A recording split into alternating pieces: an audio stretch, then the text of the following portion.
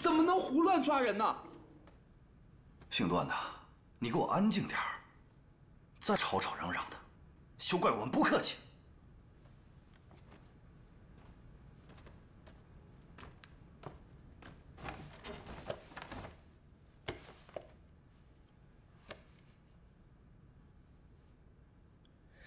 也罢，反正横竖都是出不去。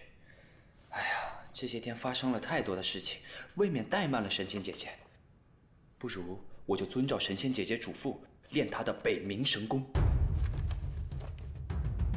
本门内功是以各家各派之内功逆其道而行，是以凡曾修习内功之人，务须尽忘继续，专心修习心功。若有丝毫混杂岔乱，则两功误冲，立时癫狂呕血，诸脉俱废，最是凶险。我本就没有武功，倒也方便。人有四海，胃者水谷之海，触脉者12经之海，膻中者气之海，脑者髓之海是也。人食水谷，不过1日，尽泻诸外。以少商取人内力，而注之于我气海，则取1分，注1分，有北冥天池之巨劲，可服千里之鲲。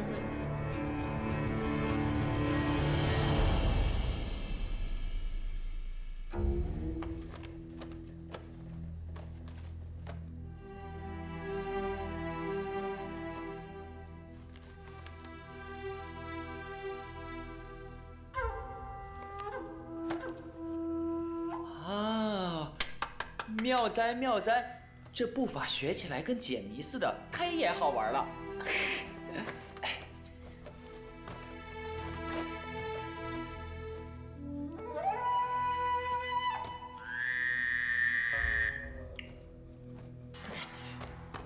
胆小鬼！这芒古朱蛤已经很久没有出现了，这今晚忽然鸣叫，不知主何吉凶啊？这芒古朱蛤是万毒之王，神通广大，毒性烈。我听说啊，这人一见到芒古朱蛤，这毒气立时冲下双眼，随着毒汁入脑，只怕还来不及看清楚那万毒之王的模样，那就咔！御史哥啊，那福圣使不喜欢男人，哎，可却对里面那小子客客气气的，还什么段相公，段相公，叫得好不亲热呢。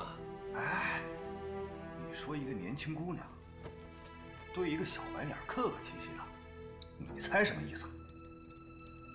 难不成那福圣使看上那小白脸了？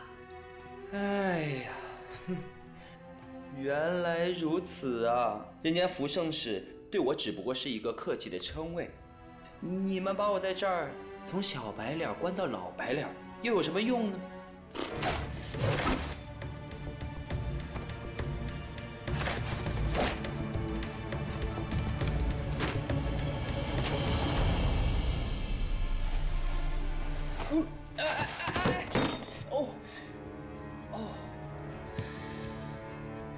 此步法自明夷起始，金币、寂寂佳人，踏遍64卦，正好一圈而至无望。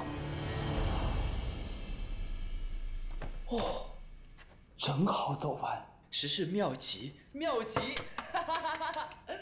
这一大早就开始闹腾，这小子到底在干什么啊？我去看看。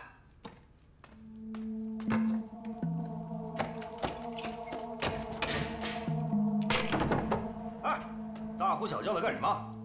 我说了，你说一句话便要吃我一耳光，你都忘了不成？躲过我一耳光，胸口便吃我一拳，一般做法。你奇怪，不过是打了那小白脸的拳，怎么如此钻人无理？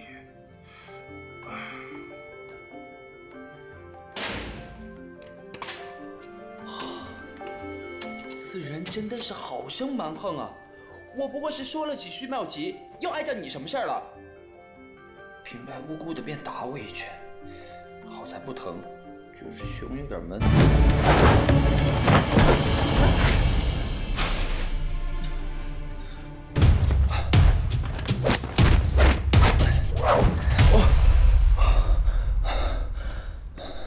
之前我躲过了他们一巴掌，但是却未躲过那一拳。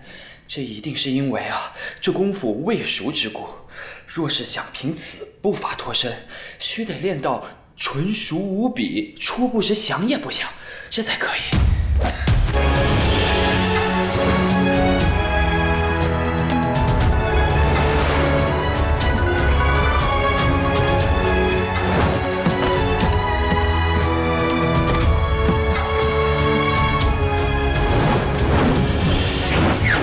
远而望之，皎若太阳升朝霞；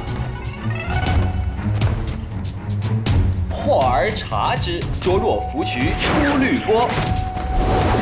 仿佛兮若轻云之蔽月，飘摇兮若流风之回雪。耸清曲与鹤唳，若将飞而未降。姓段的。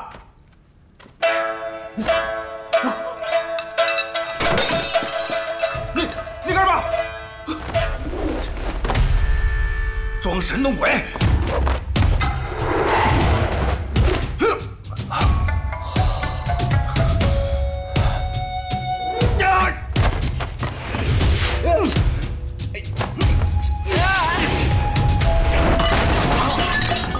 想跑！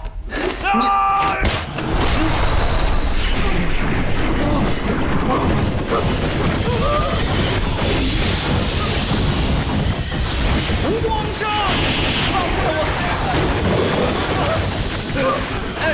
你们松开我呀！你别！等！哎，这位大哥，你们松开我有话好好说嘛！快放开我呀！快放开我！不行了！哎呀，放开我！